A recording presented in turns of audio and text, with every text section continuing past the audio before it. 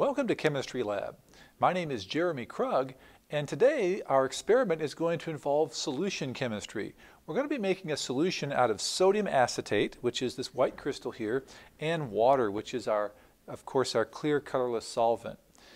Now, in order to do this, I've actually weighed out 160 grams of sodium acetate. So that's quite a bit, almost fills the beaker. And then here, in the other smaller beaker, I have 30 grams, or about 30 milliliters of water. Now, this is a case where we're actually going to have a very small amount of solvent, but a lot of solute. So I'm going to pour in that water right there, the 30 grams of water, and we're going to start heating this up. All 160 grams of that sodium acetate will actually dissolve in the 30 grams of water. It seems hard to believe, but we're going to have to heat this up in order for it to work. So let's heat this up and see what happens. I've been heating this up for a few minutes now, and I'm going to stir it a little bit. And as you can see, it looks like much of the sodium acetate is actually starting to dissolve into that very small amount of water. Now normally, sodium acetate is very soluble in water at room temperature. That means that a lot of sodium acetate will dissolve in water at room temperature. However, I'm raising the temperature so that I can dissolve even more sodium acetate into water. And then once I get all of this dissolved, all 160 grams of that dissolved in the 30 grams of water, I'm going to turn the heat off, and I'm going to allow the temperature of that sodium acetate solution to very slowly drop. And when that happens, I'm temporarily going to have more sodium acetate dissolved in that water than I should at that particular temperature, at room temperature. I'm going to have what's called a supersaturated solution. And then we'll see what happens, what we can do with a supersaturated solution.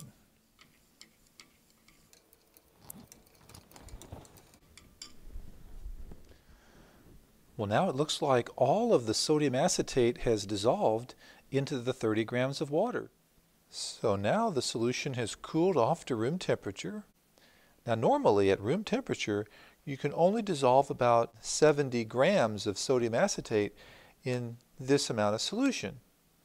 Well, we have 160 grams of this sodium acetate. Well, let's see what happens when I add a little tiny seed crystal of sodium acetate, and let's see what happens.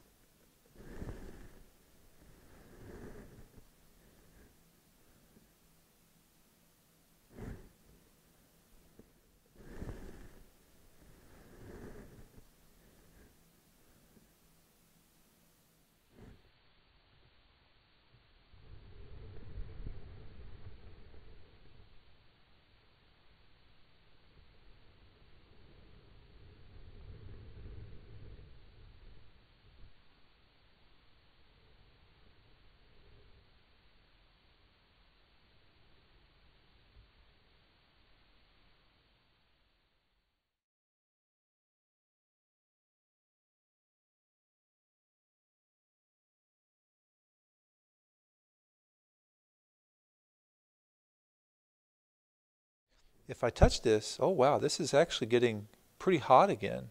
The crystallization of this is very exothermic. In fact, this same process, the crystallization of sodium acetate, is used in chemical heat packs.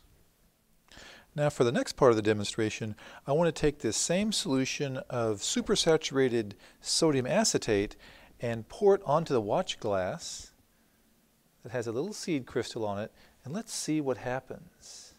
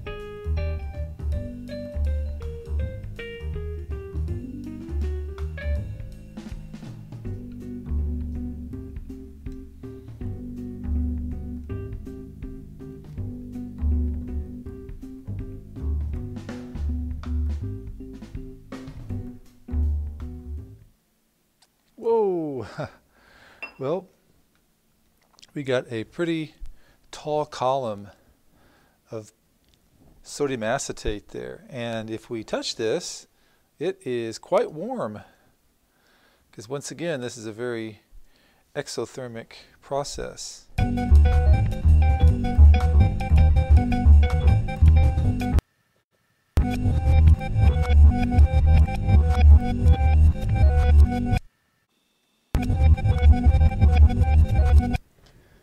Well, I hope you learned some chemistry and especially something about supersaturated solutions. If you learned something, I hope you'll give me a like and subscribe to my channel if you haven't already done so. Once again, I'm Jeremy Krug. Join me again where we can learn some more chemistry together.